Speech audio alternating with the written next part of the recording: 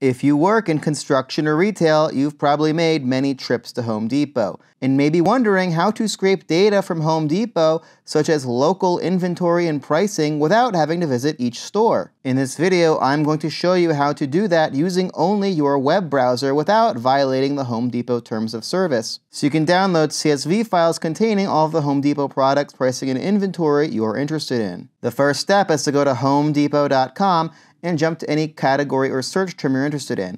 I'm going to search for hardwood and see what shows up. Here it's showing me some search results, but this will also work with a category page. As long as you see results on the page, you'll be able to scrape them using this technique. Here we have about 3,500 results, but I don't want to scrape all of them. So I can use any of these filters here to either change the store that it's showing me results and inventory for, or change some of these selections here, or jump to another category Home Depot suggests. For this demo, I'm going to change the material and say that I only want to scrape dark hardwood, so I'm going to select hickory over here. Home Depot will then reload the results, and now I'm down to only 92 results, and I can scrape all of these for their product information, inventory, and pricing. In addition to scraping the data shown on the screen, such as the pricing, the reviews, rating, model, description, etc., we'll be able to scrape a lot of hidden fields that are not shown directly on the web page that are instead sent through JSON objects to the browser. To get this data, right-click on the page and click Inspect on the bottom. This will load up developer tools and will begin recording your network traffic so you can capture this data. Next, refresh the page so you get a fresh set of results now that we just started recording so we can capture the data behind these search results. This next step is optional. You don't have to do this, but if you want to understand what's going on, click on the Network tab, then Fetch/XHR, and then sort the requests by size in descending order. Go to the top, and you should see this GraphQL or something similar. This may change in the future. Just use your best judgment. And this is going to contain all the data powering the display products on the web page. So we can see them all here under the products array. So here's the first one, and if I look under identifiers, I can see it says Blue Ridge Hardwood Flooring, which corresponds to the first result. It shows me the title, the URL, model number, product ID, a bunch of other stuff not shown on the visible web page. I can see the store SKU number and a few other things you may find very useful.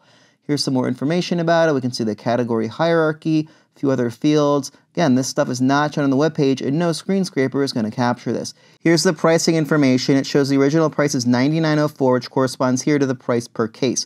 We can see the alternate pricing here if you want to look at the price per square foot, which is shown on the website. You can also see that here if you find that useful. This is going to vary based on the types of product you're scraping, so be sure to poke around and see what's available here. Again, this is going to change, for example, if you're scraping Christmas trees, but a lot of these core fields are going to be the same, like price and inventory. You can also see the reviews, so you only get the average rating, but number of reviews, which can be useful as a proxy to how a product is selling. A lot of reviews means a lot more sales on average. To get the inventory, you have to look at this fulfillment block and then scroll down to fulfillment options. And this is going to show me two. It's going to be pickup or delivery. Some of them also have a BOPIS option based on what you're scraping. But I can see here it's going to be contingent on the location. So this is that Florida store I picked, and it's going to show me it is in stock. And there's 6,425 of these hardwood floor tiles in stock. And I can see this is location ID, so this is going to correspond to this Key West store. So this is going to be different based on what store you have on the Home Depot website. So if you want to do a different store, change that on the website and rerun the scraping. And this shows me the delivery option. This is basically the same as I can get it delivered from the store, but this may change based on the product type you're scraping, so always double check and use your best judgment. And here's the store selection. I can change this if I want. Click the change button next to Key West if you want to change your store, which will give you different quantities for the inventories. Now to get all 92 results, scroll down and keep clicking the next button. If you're scraping a large category, this may be a little bit tedious. You may want to outsource it, but it's honestly not that bad for a small category. And you'll never get blocked doing it this way. Home Depot has started cracking down on automated access, so please don't do that. All right, now we've gotten to the final page results. We have all 92 in our browser between these 4 requests here. Now how do we get this data out of the browser? The easiest way is to export this HAR file. Click this button here right under network called export HAR ... Save this to the desktop or whatever. To extract the data from the HAR file, you can use this HAR file web scraper link in the description to extract the data out for free.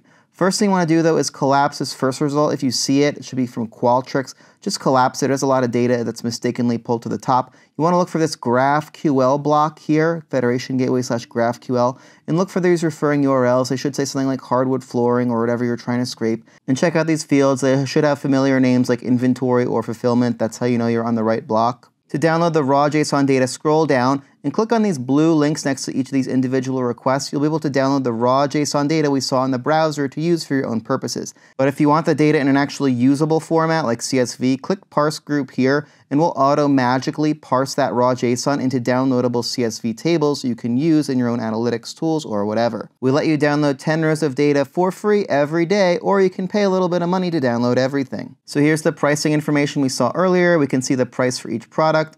And here I can see all 92 products and their pricing in one table. This pricing original field looks interesting. I don't know how this was the original price, but apparently it's discounted. I didn't realize they have fractional cents here at Home Depot. The inventory fields are a little bit more tricky to find. They're tucked away all the way in the back, so just keep scrolling. You want to look for this column called fulfillment.fulfillment.option0.services0.location0.inventory.quantity. I'm sorry it's confusing, but it's auto-generated, and you can get all the inventories here.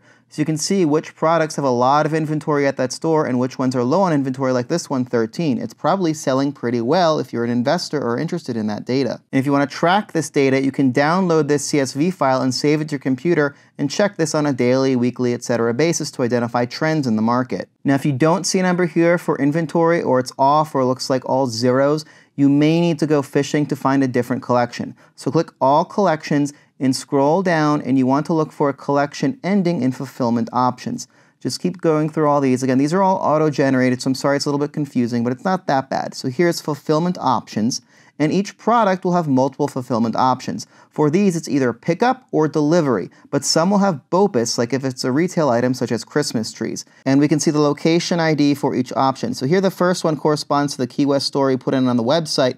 The other one, 8119, seems to be a warehouse, but they both have the same inventory quantity, which is strange, so I'm assuming the warehouse is in the physical store in Key West, Florida. And once you download that file, you'll see the inventories here. There's going to be 2 rows. Then scroll to the right and you'll get a reference to the actual product that you won't see on the web page. So here's that first item, Blue Ridge Hardwood Flooring. There's going to be 2 rows. They're going to be duplicated because we have 2 rows for the inventories. So just scroll back and forth and you'll be able to see what corresponds to what very easily. So again, if you want to automate this or throw this into your own tools, you'll be able to parse through the columns and just see what you need to analyze, and you should be all set. Just look for this fulfillment options collection if you don't see it in the products collection based on what you're scraping. It's going to vary based on exact product types, fulfillment options, store, etc. And there are a couple other collections that may be interesting, like the dimensions will show you different things like category, types of reviews, and a lot of other different fields dependent on each type of product. So you can kind of poke around and see what's interesting to you. You can also get other things like images, videos, and sometimes even links to product manual PDFs.